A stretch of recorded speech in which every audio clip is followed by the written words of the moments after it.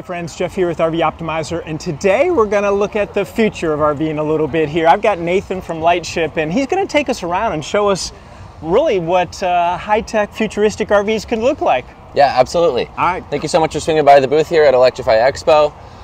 Right here behind us, we have the prototype of our flagship product, the Lightship L1. This is an all-electric travel trailer, and I'll tell you a few things about it that make it really cool. So first off, you can see it in what we call camp mode. So right here in camp mode, it's going to be 10 feet tall, and you're going to have a lot of space when you get into the inside. We'll show you more about that soon. But when we're traveling down the road, this whole upper portion of the RV is going to shrink down to this crease right here.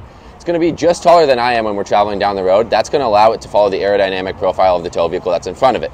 Over on this poster here, we actually have a little bit of a picture of what it's going to look like when you're traveling down the road. So there you can see it shrinks down to be quite a bit smaller than this RV that we have in front of us right here. Now, another thing that's really cool about it is actually built into the axles of the trailer, we're going to have electric motors. Those electric motors are going to spin the wheels on the trailer and push it down the road. So it's not fully reliant on a tow vehicle to pull it, but it's doing almost all of the work of pushing its mass down the road. What does that mean for you? If you have an electric vehicle, that's going to mean you have an extended range compared to towing a traditional travel trailer, or if you have a combustion engine vehicle, you're going to get significantly better fuel economy than towing a traditional travel trailer. Awesome. You want to hop inside for a tour? Let's do it. Great. Okay. Come on in. Welcome inside the Lightship L1. So one of the things that people first notice typically when you hop inside is going to be just how many windows there are inside of here compared to a traditional RV. So as you can see, we have pretty panoramic views out of every single window that we look. Additionally, we're going to have about 7.5 foot interior ceilings in here. This is going to be taller than a lot of RVs in a similar kind of size. So over here in the front, I'll kind of go over the layout. We're going to have about a queen size bed. You pull this white tab, a piece extends out, a cushion pops up. You'll have about a queen size bed there.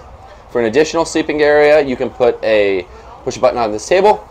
It'll drop down. You put a cushion on top of it. You could sleep an additional 2 people there. And then, not shown in this specific model, but there will be an option to actually have a bunk bed that drops that down out of the ceiling.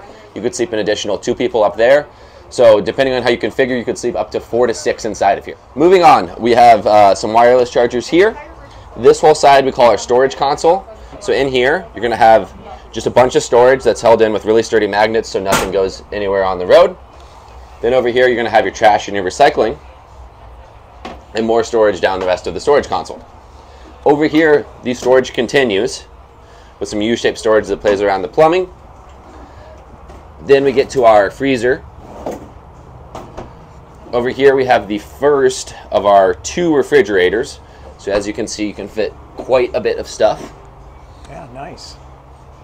And then this is my favorite part of the kitchen. Over here, we're actually going to have a pretty sizable dishwasher. Very cool. The reason we included that is because it's more water efficient to do your dishes in the dishwasher than it is going to be doing them in the kitchen sink by hand. So it's actually a water saving feature, and very convenient when you have the power on board to be able to do so.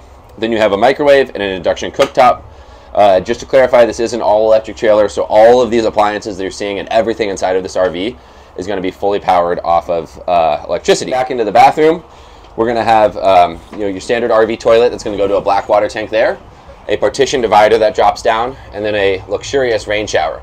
So no more of that camper van experience where the shower head is hitting the water on your chest, but everyone can be comfortable there.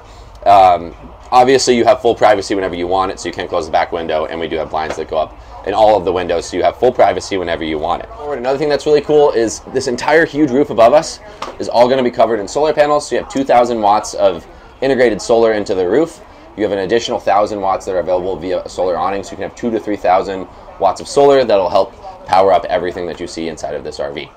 You can actually self-sustain for how long do you think, like off the grid? What we say is up to a week at a time off the grid, and that's going to be running everything you see in here. So that'll be lights, your water pumps, keeping both refrigerators going, your freezer, running the dishwasher, taking showers, cooking, microwave, and that'll be a family of 4 is using all of those appliances for up to a week. So, and what we find is at that period of time, the thing that's going to be primarily driving you back to society is going to be, oh, I need to go get some more water, or I need to go get some more food from the grocery store. I need to take out the trash.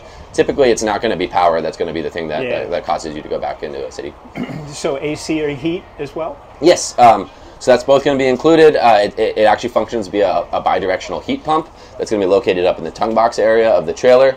That's the same technology that you'll find in most EVs nowadays. Got it. Now, these are selling now? So right now we are accepting reservations. It's a $500 fully refundable deposit that would secure somebody's spots towards the front of the line. These are going to be going into production later this year, with first deliveries happening early next year in 2025.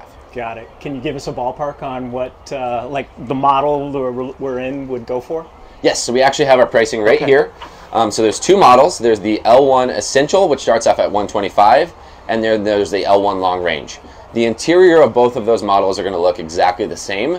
The only difference is going to be that the L1 Long Range will have a 80 kilowatt hour battery pack instead of a 40 kilowatt hour battery pack, and the L1 Long Range will have the electric drive motor that's going to help propel the trailer down the road, where the L1 Essential will not have that drive motor. Beautiful. And I'm assuming you can go to a regular car charger and recharge everything? Yeah, so that's the great thing about it, is there's tons of ways to charge up your Lightship. So like I said, you have solar panels on the roof that are always charging it. You can charge it from an EV supercharger, where we'll be adapting the NACS charging standard. You can charge it from a 50 amp hookup at a campground. You can charge it from an extension cord from your house, although that will take a while. Yeah. It even has regenerative braking built into it for when you're going down a mountain pass. Very cool. Very cool. So people want to learn more about it. I'm assuming you guys have the website they can go to. Absolutely. So the best place to go if you want to learn more is head to lightshiprv.com.